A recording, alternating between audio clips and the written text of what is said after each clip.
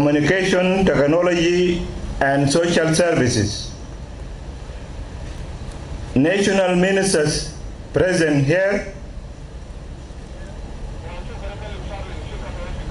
Governor of the Central Equatorial State or his representative, invited guests, ladies and gentlemen, I'm happy to be with you today at the launch of Digitel Network, the first fully owned South Sudanese mobile operator.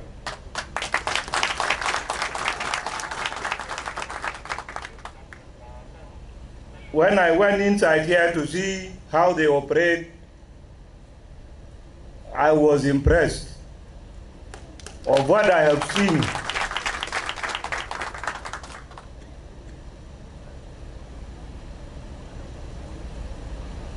This launch,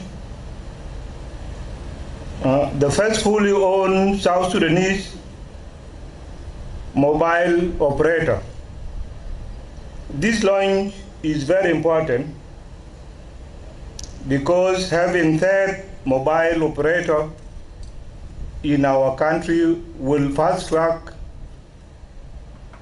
connectivity of areas previously not served by mobile phone companies.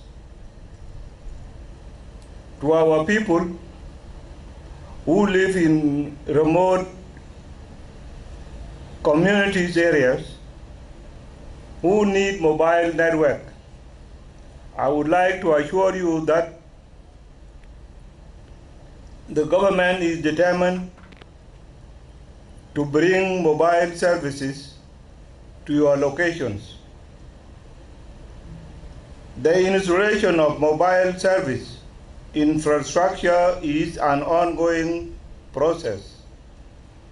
Recently, people in Mapei, in Rumbek North County, and Pachala in Greater Pibor administrative area have been connected to mobile phone network.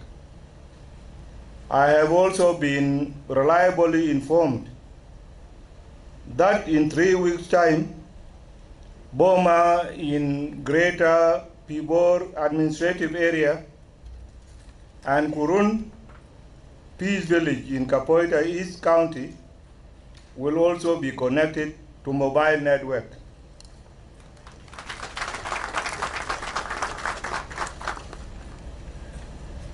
This development came as a result of direct government intervention with the support from private sector. We complement the government efforts in the telecommunication sector. My advice to Digitel Network as the new entrant to the telecom market is, please do not concentrate your services within and around Juba only. Spread your services to other areas in the country. Moving to other areas is key because keeping your services in urban centers can delay our objective of closing the digital divide within our country. It can also delay us from catching up with the rest of the world on the field of digital technology. To demonstrate seriousness in our desire to connect rural communities to mobile network, the government will explore options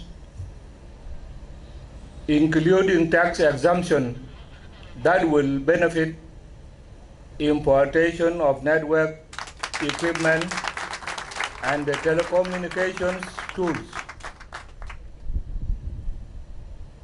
This equipment will help increase digital literacy programs to our next generation for ICT-driven economy.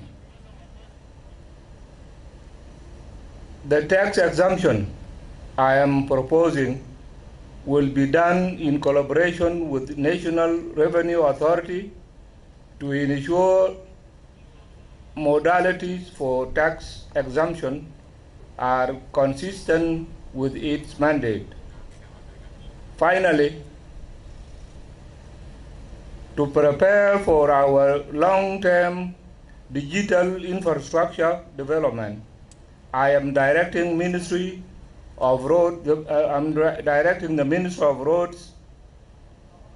and Bridges to coordinate with National Communication Authority to include provisions for telecommunication infrastructure in all roads design and construction. This will support our goal of extending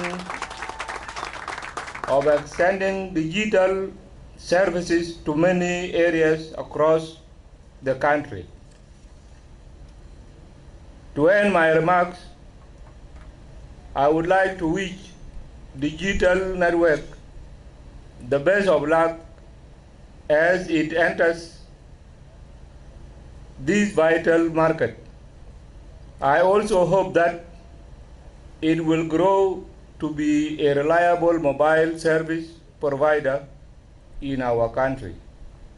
Thank you very much all, and may God bless South Sudan.